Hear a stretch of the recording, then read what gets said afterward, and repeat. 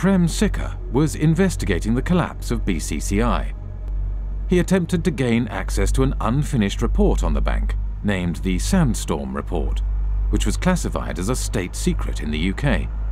The path led to the Congress Library, where large parts of the Sandstorm Report could be seen, which were actually a state secret in the UK. The question was, what was missing from it?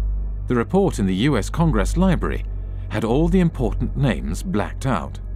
So I put in a request for this information. Under the law, the Treasury, the Bank of England, they're supposed to give me a reply within 20 days.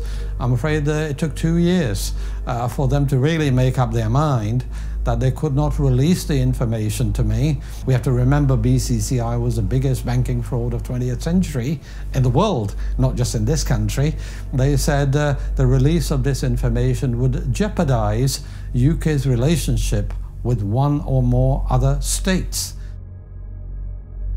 At another hearing, the UK Treasury and Bank of England argued that they could not release the blacked-out names from the Sandstorm Report because doing so would infringe on the human rights of key figures at BCCI, the very individuals who were responsible for perpetrating fraud at the bank and its subsequent collapse.